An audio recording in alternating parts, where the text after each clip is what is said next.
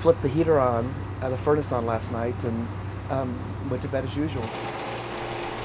Woke up this morning and didn't feel very good, and got the family up one by one, and they all complained of the same symptoms. And my youngest actually passed out in the shower. Oh, it's amazingly scary. My children are on their way to St. Luke's or Children's Mercy right now. Okay. Yeah, and we're off to another hospital.